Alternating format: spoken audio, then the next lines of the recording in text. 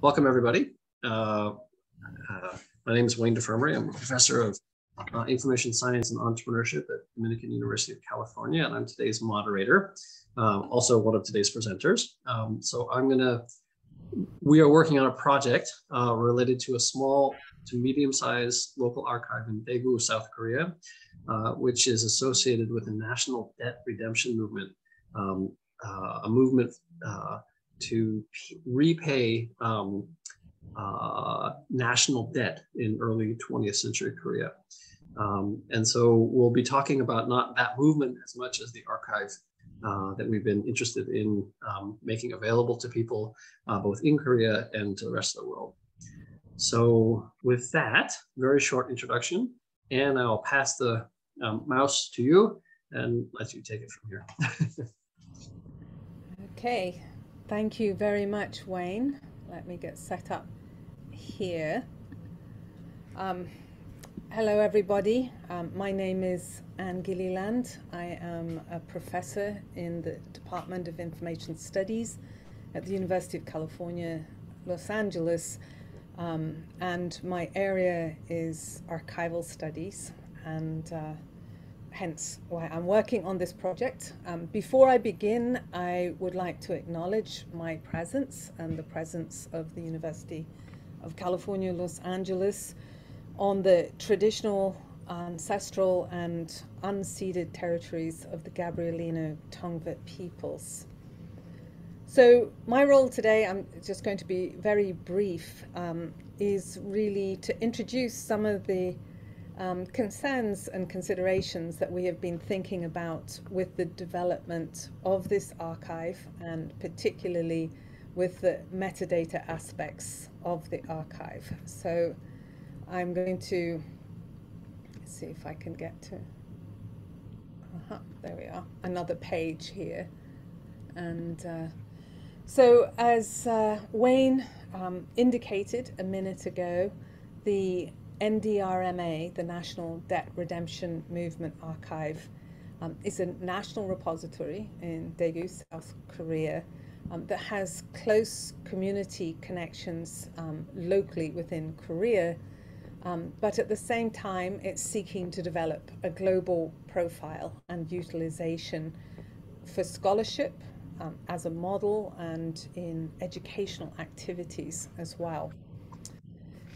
So in thinking about metadata and what this archive needs to be able to do and to support, I approach this from thinking about a lot of the principles that are increasingly driving contemporary archival practices, and those principles are drawn both on critical approaches and also community archives approaches. And this is a rather unusual archive because it straddles many different modalities, and it also straddles a long period of time and a lot of generational difference. So in thinking about the kinds of principles that we have to take into consideration, the first of those is community participation and community centricity, and just how central would community or should community participation be. And the first question that this begs is, what is a community in this context, and who would be the relevant and the most appropriate communities to engage with in this endeavor? And having identified that, how could they most appropriately and effectively be engaged? If we were designing a fully community archive, it would be generated directly out of the community, and the community would be driving it. In this case, this is an archive that has national standing and international aspirations, but it is definitely relevant to individual Koreans and different local Korean communities. And a third consideration would be how we do take into account generational differences and also potential political differences within populations. A second issue is how to ensure that we are culturally sensitive and culturally responsive in what we're doing. The moment you straddle communities and the moment you straddle local to global, you've got to ask questions about whether the metadata you're using, and particularly if you're using standards that were developed outside of the space that you're working in, whether those are appropriate, and whether, even if they are they sufficient on their own. A third thing actually has to do with what you are willing to make available globally or more widely. Are there questions about sensitivity of some of the materials, or does the community wish some material to be kept and made available locally rather than on a wider basis? So the question is, should all content be equally available? A question that archivists are very familiar with. And if the answer to that is no, then what kind of structural metadata do you need to facilitate that? And the fourth question is how an archive of this type can support multiple and possibly even competing perspectives and narratives, and at the same time whether or not it can assist in surfacing submerged narratives or new narratives altogether, and whether standardized metadata can do that, or whether you need to develop some local ontologies to support that. And then this sort of leads into my next slide, whether or not it's going to be easy for your different types of metadata to interface in order to support this.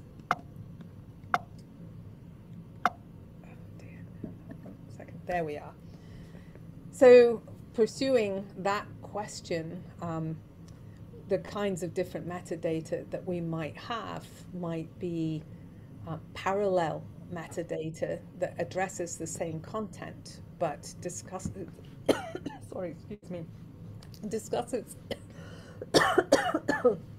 discusses it in different ways, or reflects different interpretations. Something that's quite likely when you're crossing time and space with archival materials. A second point here is whether you're going to allow people who use the archives to contribute metadata, maybe by tagging content, maybe by coming up with whole different annotations, or even contributing additional content themselves. And the third aspect, if this is going to be used in education, do you need to integrate educational metadata sets as well that help both teachers and students not only find the material, but interpret it and integrate it into lessons and lesson planning and learning activities. If you're going to have these kinds of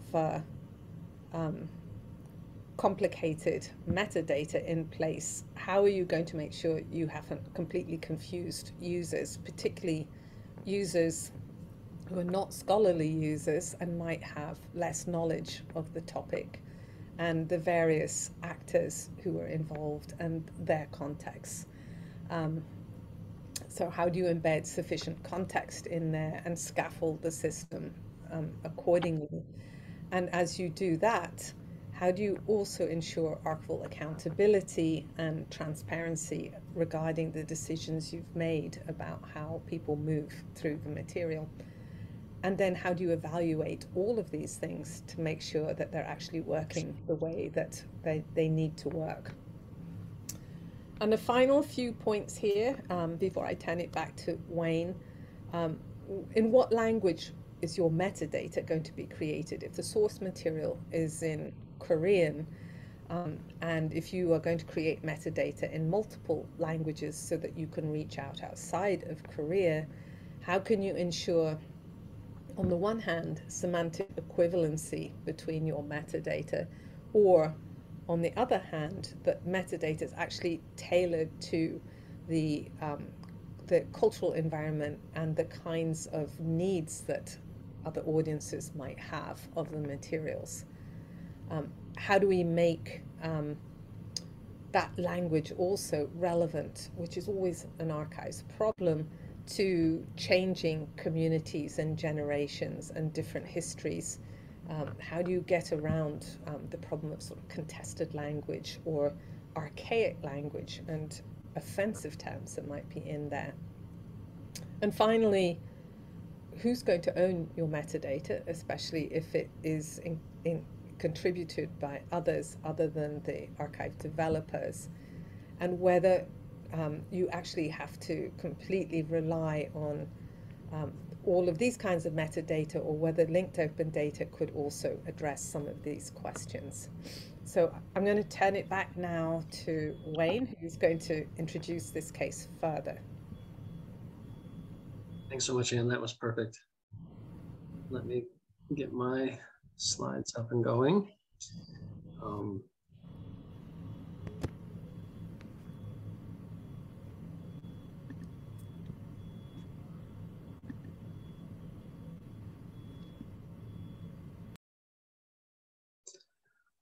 All righty.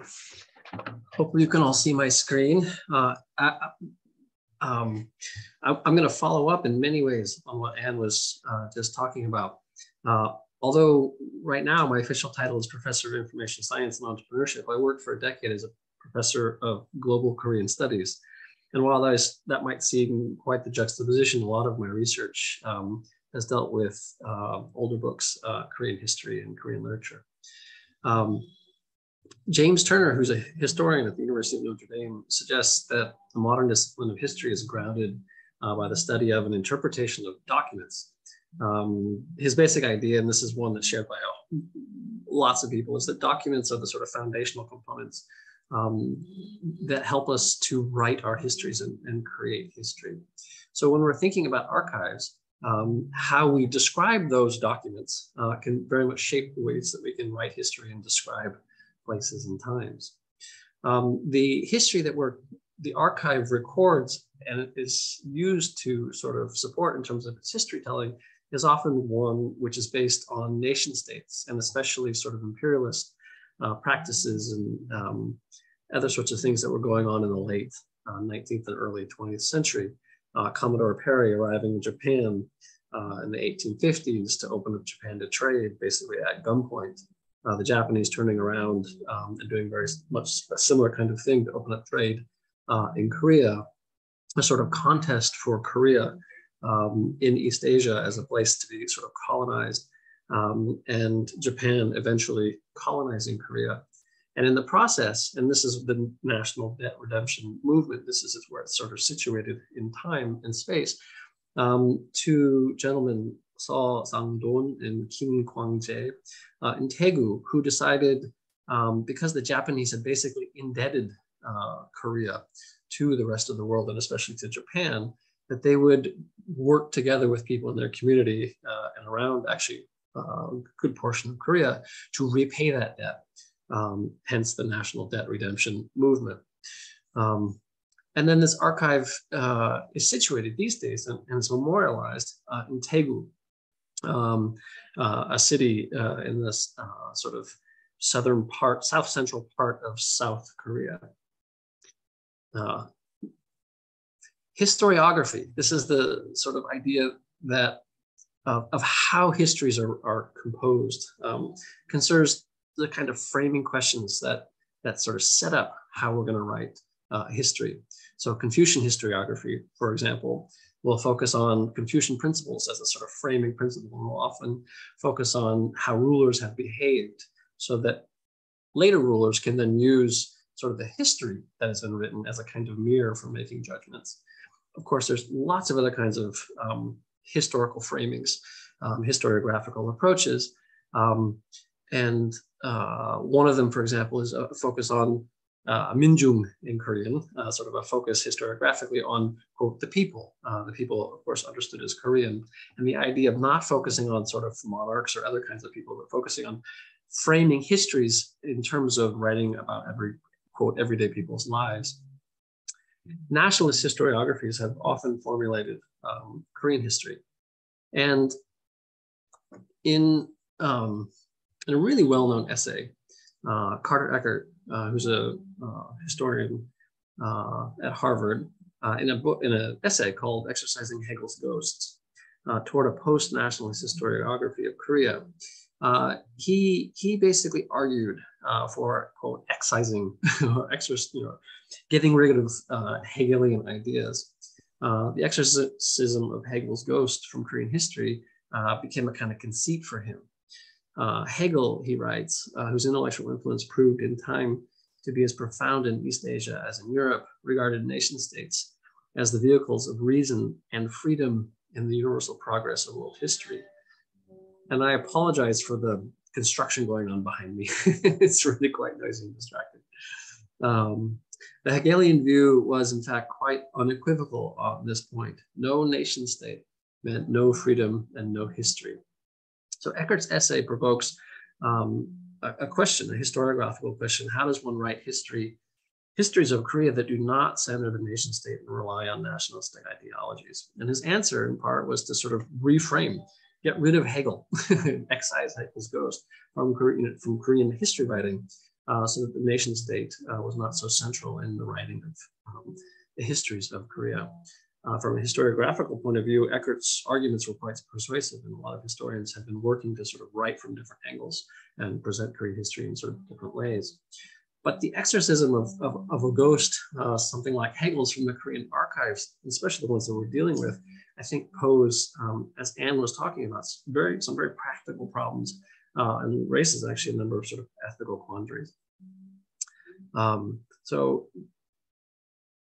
in my own sort of anecdotal experience with the archive, and my sense of it is that a deep national pride actually animates the archive. There's a great deal of sort of deep respect for the movement itself in the early 20th century, a sense that this really did help sort of found and sustain the Korean nation, sort of animates the documents. It helps to organize them. It helps to sort of do things like contribute to the ways that people think about metadata and things like this. After all, the archive itself has also been registered by UNESCO as part of the Memory of the World project. UNESCO itself was, of course, organized as an international order, where again, nation states are quite important to its framing. So I wonder, I have a lot of questions that sort of arise from this. On the one hand, we would wish to have stories of Korea come out in perhaps less nationalist, framed not so much by the nation, but at the same time, that same sort of sense of national pride animates the archive. Like I said, I think raises a number of interesting ethical and practical dilemmas. What ethical responsibilities do we have as advocates for the archive when it comes to making alternative histories, ones less dependent on national framings, available to the Korean and, because this is the aspiration of the archive, to the international public? By celebrating and enabling access to the archive, do we overlook the inequalities, for example, of international financing systems? The international financing system in the early 20th century that sort of created the problems that people in Korea tried to overcome, in many ways are still with us, the inequalities of those systems. So how do we recognize things like that as we do our work to show how people in the past have come up against them and in many ways overcome some of these inequalities? What ethical responsibilities do we have as advocates for the archive when it comes to reinforcing the real sense, like I said, of national pride that motivates our desire to share the archive with not only people in Korea, but with others around the world?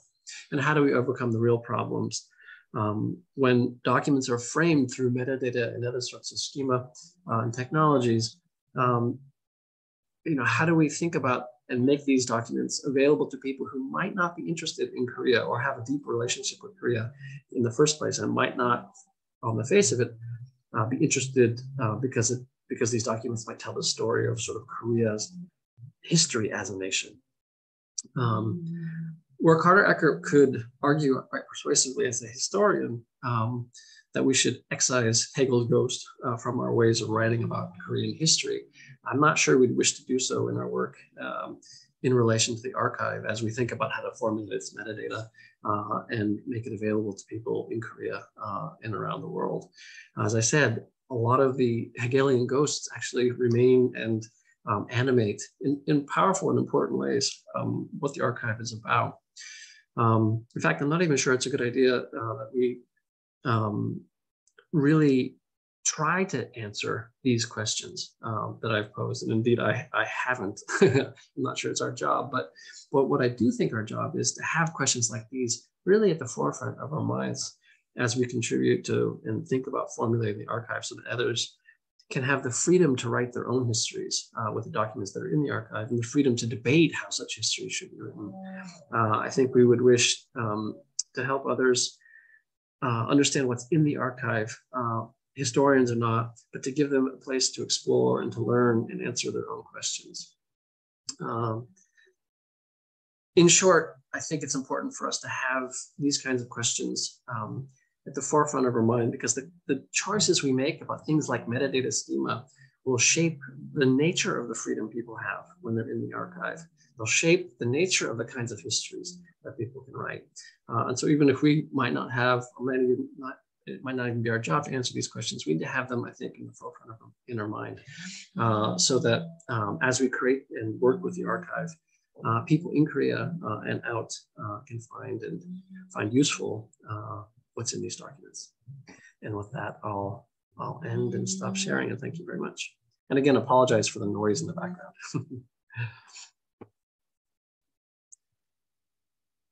Up next, Sophie, I think you'll be, or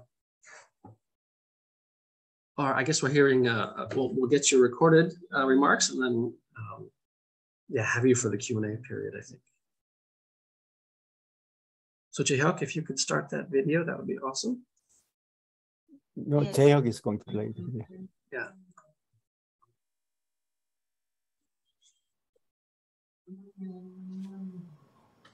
Good day, everyone. This presentation will use the archival database of name and biographies, DMB, as an example to demonstrate how to transform data silos into data commons by a linked open data approach to facilitate research inquiries and enhance engagement in digital humanities. The DMB database contains more than 35,000 records of Chinese historical persons who are cultural and socio-political elites in late imperial China. The archival database is extracted from various historical archives for supporting the historian research. Each record includes different properties of a person. For example, name, alternative name, days of birth, death, native place, biography data, work experiences, related person, specialties, academic background, job title, and references. Each property value will connect to its original source of the archival materials. The focus of the study is to transform these DXC metadata records into linked open data set. The study has developed a linked open data lifecycle framework, which composed of 12 steps as a methodology to transform the archival database of name and biographies from data silos into data commons. In this talk, I will especially explain and demonstrate the Step 4 data modeling, Step 6 data reconciliation, Step 7 data enrichment, and Step 9 data queries in Sparkle. In addition, FAIR principles is applied during the conversion of this database into the linked open data sets.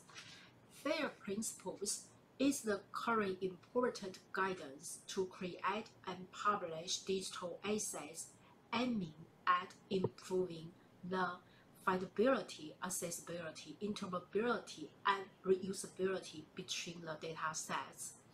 The implementation process of FAIR principle, known as verification process, in the linked open data set is also regarded as a lifecycle-like working procedure, which can be applied for the conversion of the traditional database into linked data-based datasets. We can see clearly both the linked open data lifecycle model and FAIR principles share a similar stepwise structure and could be aligned to each other. In this study, we include the fairness process into the linked open data lifecycle framework. In the rest of the slide, I would like to highlight how we model, reconcile, enrich, and semantic query the dataset. Modeling the data in semantic framework. The original data of the historical person names in the DMB dataset is structured in a typical field-based format and stored in a relational database. All the data value of each field is string literal rather than an identifier for a thing. We transform those field data into a semantic framework, and each data information should be described as a triple, which is formulated as a structure of subject, predicate, object to enable the access by machine. To realize of this process, it's important to design a semantic data model as guidance to convert different types of information and make those data linkable with each other. Therefore, we have developed a DMB data model to describe the personal data collected in the archival database.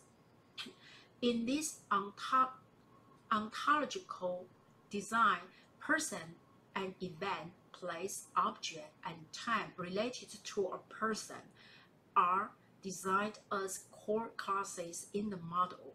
There are totally 7 properties from 16 semantic vocabularies are adopted to describe the data on the laps of the Chinese historical figures. What external resources does the dataset link, and how to refer to these resources? Based on the design data model, property values will be reconciled and enriched with external resources to extend the original data by using specific properties such as our, same as, or RDFS, see also. In terms of external resources, 3 types of external resources have been referred to enrich the figures information of the database. First, using the other LOD set of generic content such as DBpedia. Second, linking the other LOD set of academic or professional data, which including VF. Third, linking the non-LOD based data resources such as Harvard University's TGASE. After converting the original database to the linked open dataset, we began to develop a list of template-based Sparkle questions as example to demonstrate how to query the dataset. In the Sparkle query, each part or multi-parts of the SPO data triple can be asked as template for acquiring the answers. Each formulated question is designed after the interview of historians. From the table of the slide, we can see 14 queries are generated and can be classified to 6 types of questions regarding historical research, including basic query, social relations, social mobility. Furthermore, we developed a Sparkle endpoint. Users can select different query templates and download the query result. Users' query result can be presented in different types of data visualization, such as statistic charts or shown on a historical GIS map to give the result or data interpretation in the angle of distant reading, which can clearly offer a spatial and temporal distribution or a location of the query's results, and might inspire a new perspective for the future study. User queries across different data sets can be undertaken, and user can acquire more knowledge extracted from other open released external resources. Data of the internal and external resources can be retrieved and presented at the same time, which revealed a smarter way of data consumption than the retrieval of traditional databases. For instance, the query shown in this slide to find different name types of a specific person, both in the dataset of DMB and VF. A closing remark. As conclusion, in this case study, I give a showcase to demonstrate how to transform the archival database into a link open dataset, which can not only improve the interoperability by linking with other external resources and enrich the original data content, but more important is to release and open the data to enhance scholars in digital humanities research and break the fence of each single knowledge silo. The realization process of the entire LOD lifecycle in this case study has represented a practical approach to sharing the data and knowledge to the public. From the step of data modeling to the query in Sparkle endpoint, where users can access and download the queried data to achieve purpose of resources sharing. As responsibility of the data owner and publisher to keep free and accessible use of the data and maintain its related infrastructure are the basic tasks centered on this topic. In addition to adopt the FAIR principles to improve data quality, both in the metadata level and the collection level, is another method to carry out the responsibility of the data publisher. That are exactly the next step we should realize in future. Well, this is all my presentation, and thank you for your listening. Thanks so much, Sophie. That was fantastic. Sam, you're up next. If you could briefly introduce yourself, although in this crowd, I doubt you need an introduction. And I'll let you take it from here. Thank you. And this is Sam Oh. I'm a professor emeritus from the Sungkyunkwan University, Korea, current DCMI executive director. And already many mentioned about the National Debt Redemption Movement, but I take this is the one of a representative institution of sharing and responsibility. So we are very interested in the really connecting to other organizations around the world that exemplifies of in a good case of the sharing and responsibility. And the UNESCO Memory World Project, Korea has 17 of them, 16 are designated, and the archive of this National Debt Redemption Movement is one of them. And when this that happened, and many Koreans, for the first time, actually women got together, and they were really helped Korea to pay off this debt. And some people quit smoking and alcohols, and seen from abroad, and many wonderful examples. And so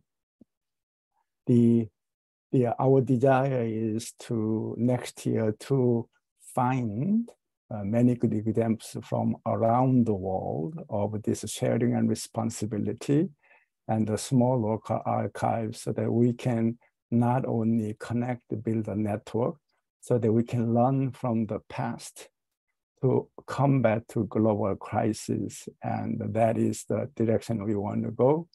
And we have that in mind, so that how we can design the metadata in such a way we can really share the data easily. And many of the concerns raised by Wayne and Anne, and how we can address those things sensitively and with flexibility and multiple perspective and all of that. And so we all know very well, and many heritage institutions would like their collections to be open and reusable. And they are very careful in selecting, digitizing, ingest, and data management, and appraisal, and preservations, and providing access and service. And each local archives, many does their own way, and it's not easy to share the data.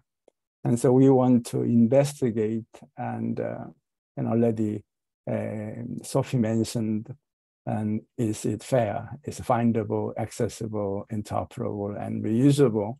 And this as a kind of a key concept, and this fair principles is already mentioned by the Sophie, so I'm not going to go over those, but this will be, verification will be important principle we want to adopt. And so, and considering this, there are quite a few already internet standards available, and the ISADs and all these archive-related standards, we want to investigate them and to find EADs and EAC and CDAC CRMs. But the small archives, what is really appropriate as a standard way to share the data and describe the data and manage the data. And we want to look at this, also consider METs, the kind of packaging to see, and we are able to really find a way to accommodate many different perspectives and different uses and context. I think the methods potentially has a capability of doing so. And so we will be our team will agonize over this, and want to have a really forum and discussion session and around the globe, and also the many many people and who are working in the small archives. And so we want to all share through the Wikidata and the DBpedia and other organizations. And so we want to develop a good kind of ontology schema so that will allow us to easily share our data across the globe. And with that in mind, I think that I am a short presentation, and I will entertain questions later on. Thanks so much, Sam. Really another fine presentation. Karen, I'll pass the mouse over to you with the. Okay, great, thank you. Let me share here. And are you seeing my screen? Sorry, I can't tell. Oops. Aha, I see. I missed one button because it was off the screen. There we go. Okay. Well, Sam gave me the perfect sort of introduction to what I'm going to talk about, which is not so much about the Korean Archive project, but instead about a project that we've been working on in Dublin Core. And one of the things that you may have noticed, by the way, I'm a librarian, so I come from the MARC world, a world where having 2,000 or 3,000 data elements in your metadata seems normal.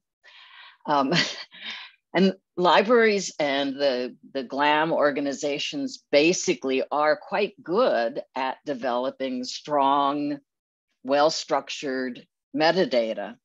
What we're not so good at, and we have yet to find anybody other than Dublin Core that does this, which is helping people who are just beginning with their metadata.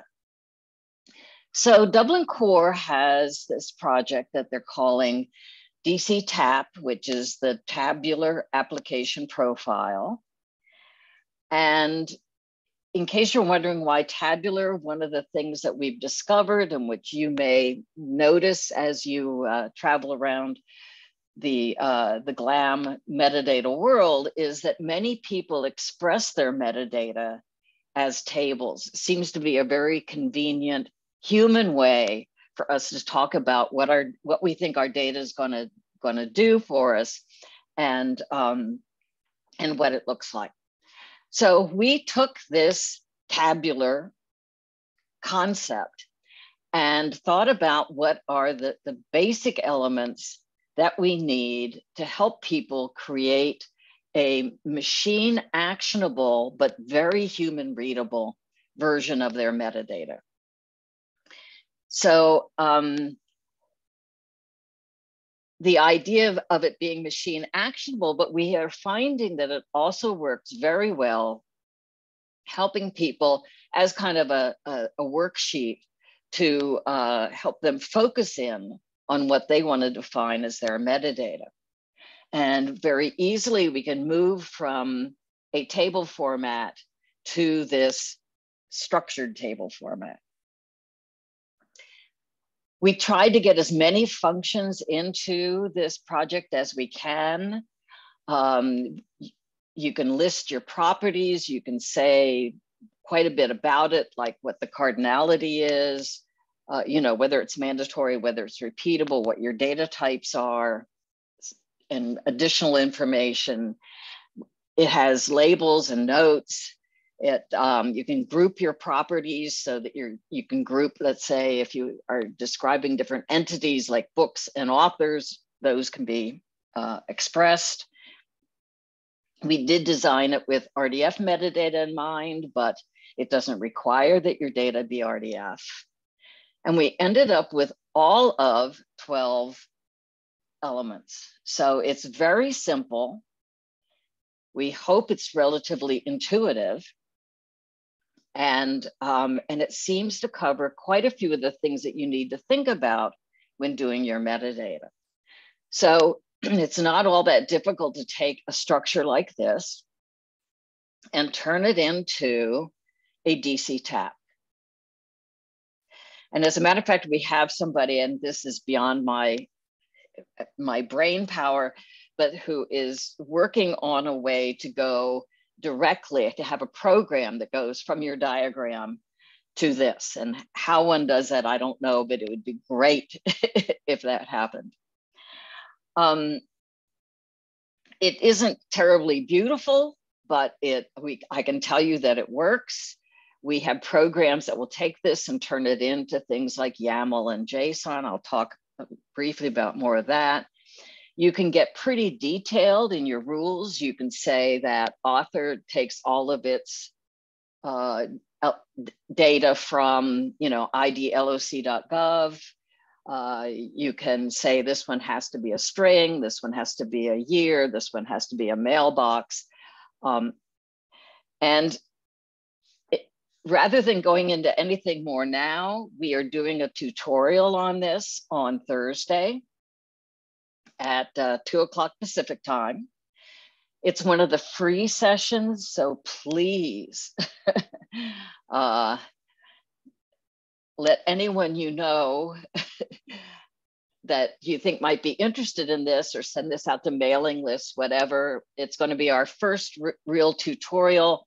It's going to be pretty informal, and we aren't requiring people to know anything ahead of time. So all of our work takes place on GitHub for this.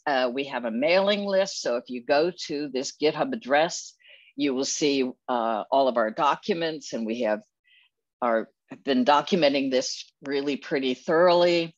You can join the mailing list. You can send us your data and ask if we think we can profile it. And we actually have a large, well, I feel like it's large because I did a lot of the work, but we have an entire directory of different examples of things that we have worked out through using this format, and would just help us understand what we do and don't need, and areas that we might consider, out of bounds, that has also helped us make additions to this. We're getting close to being, I think, at a final product. And so we really want to encourage people to try this out. And the tutorial, as I said, will be on Thursday. It's going to be recorded. And we're willing to do other tutorials if people would like. So that's it from me. Aaron, thanks so much. We're really on a roll. That was super interesting. I'm gonna definitely be at that workshop. Unless they chop one of these trees down and it falls on my house or something crazy. Yeah, right. Yeah. Let's hope that doesn't happen. Yeah. Exactly. Fantastic. Okay, Natasha, you're up next. I'm looking forward to your talk.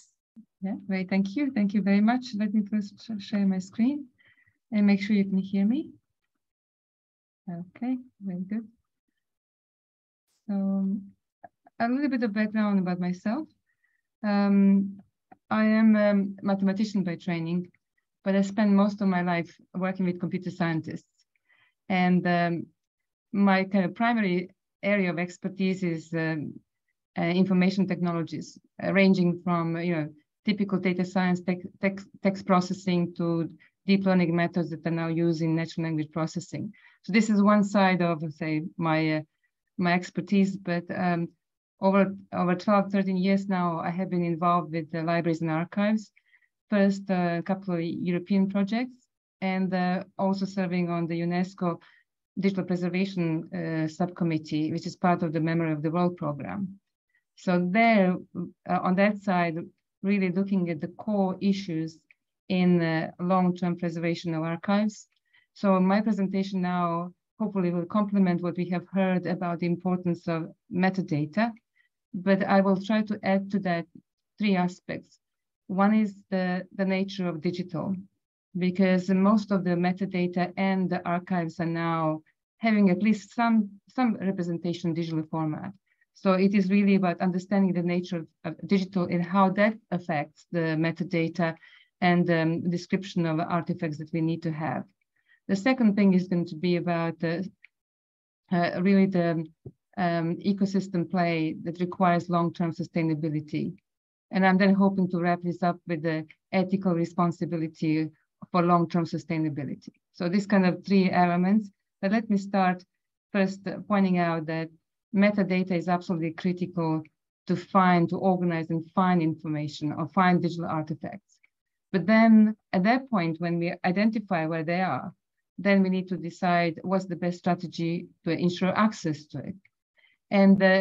And of course, if it is a physical artifact, what we do is you can walk to the shelf and get the book out, or you can decide to look at the digitized version. And this sort of digitization has been driven by many advances in technologies, including digital, which requires for scanned images to be then processed. Say you apply OCR to create a textual representation that can be searched and so on. So really fantastic work, and so much has been done of creating this digital representation of physical artifacts. We have moved from books, we have moved to 3D objects now. So even things that are not just written text, these are the objects that we wish to preserve. And in the future, who knows, they may be reproduced in some way. Replicas may be created using 3D printing, for example. So there is always this intent to preserve for some kind of experience of it. And the physical one, of course, is there to be presented either in a museum or a library or archive, whatever the setting is. But then the digital form there becomes almost another representation that is being experienced in the digital world. Another aspect that's happening a lot now is when we combine elements of archive material. They may be photos, for example, or they may be maps, or there may be records of land. So one of the examples is excellent work by a Curtin University professor, Rina Tiwari. They engaged in a 3D virtual reconstruction of the missions, of the sites where the children from the stolen generation were confined and spent their youth until they were released back into society. And they all carry with them memories, and often very difficult memories.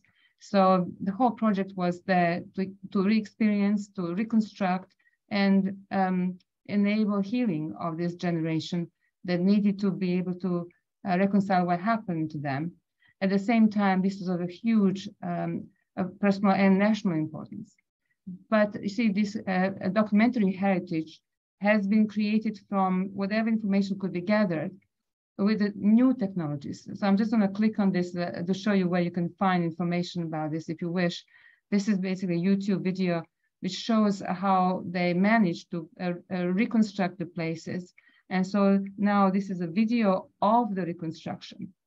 However, the real reconstruction enables you to navigate through the space.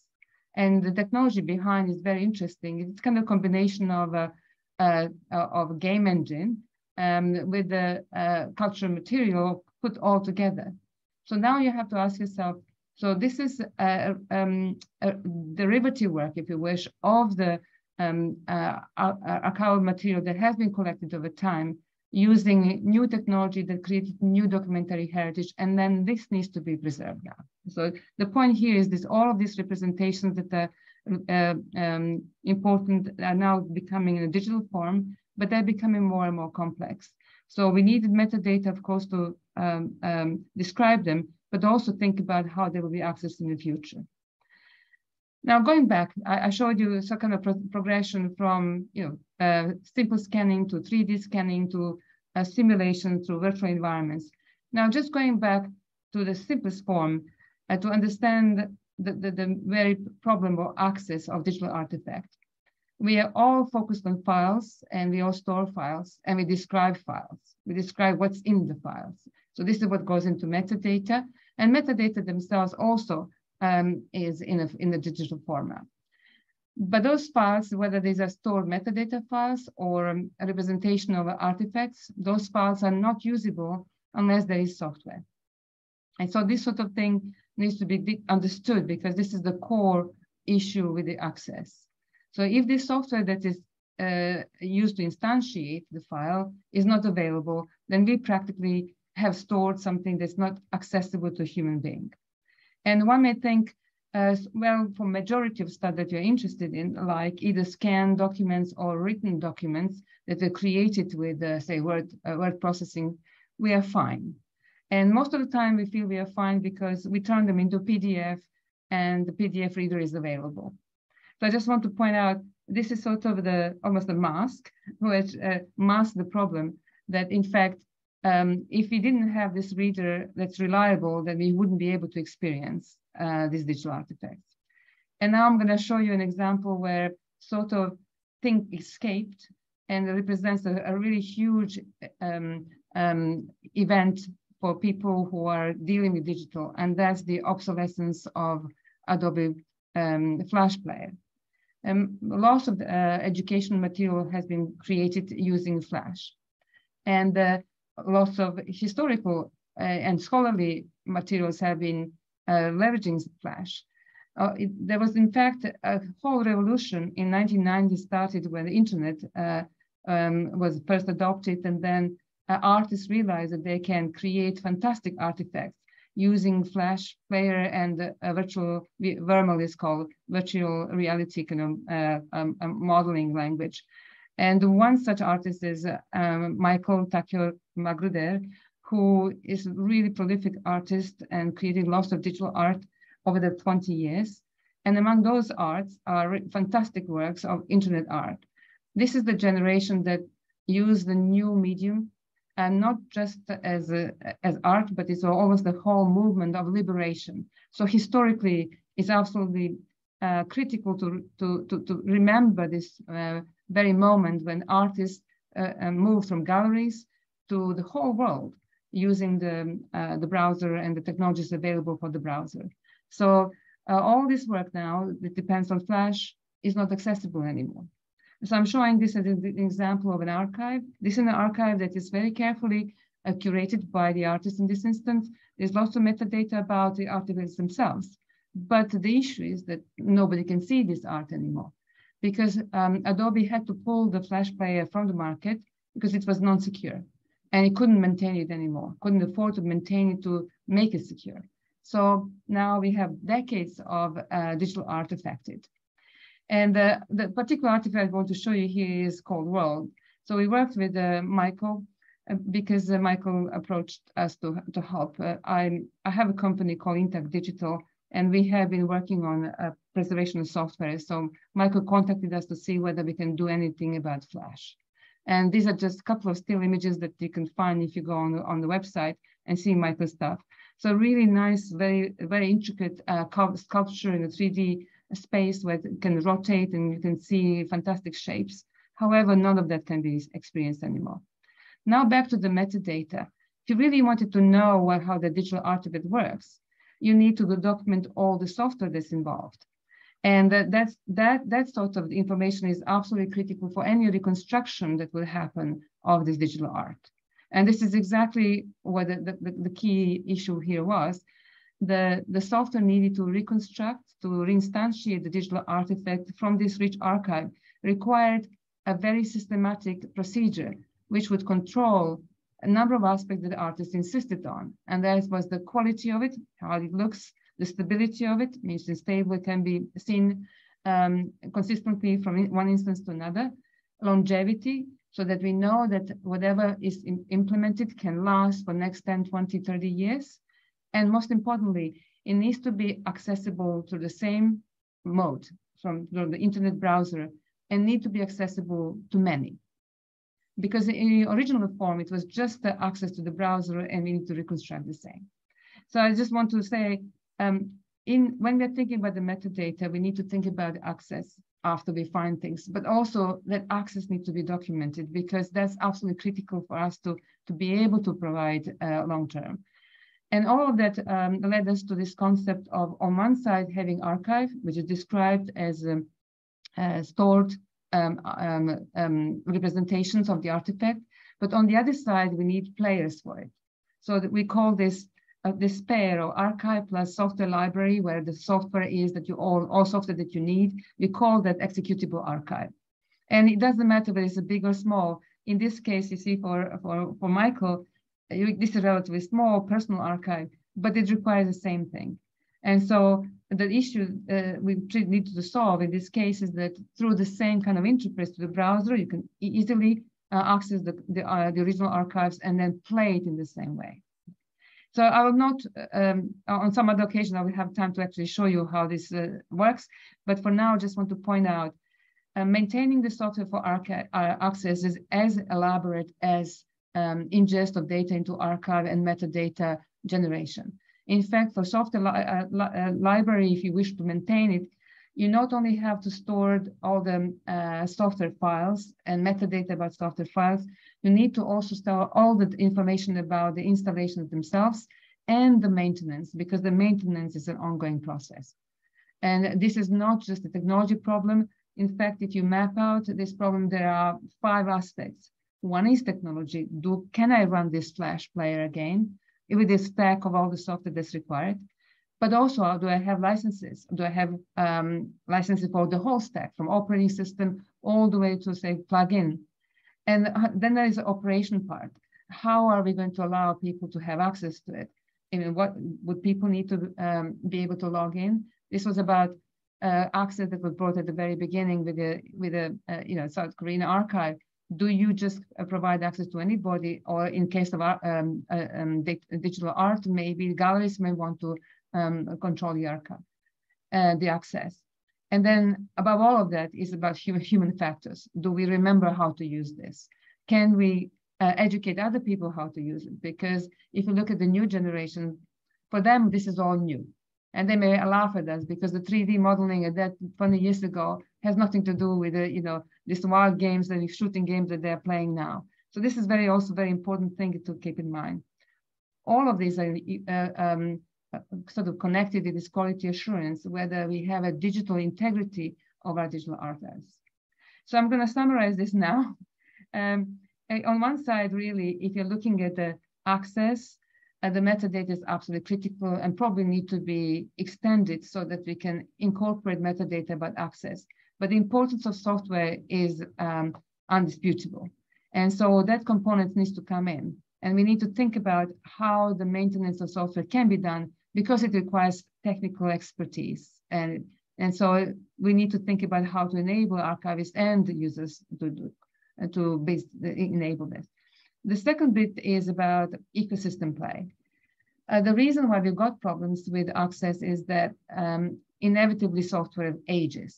And so it's important to speak with the vendors who are maintaining these essential components.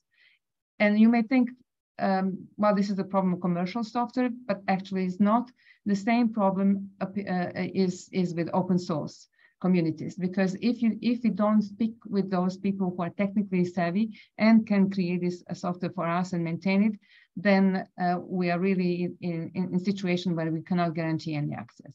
We need to tell them how important maintenance of software is and how critically damaging can be if they remove it from the market.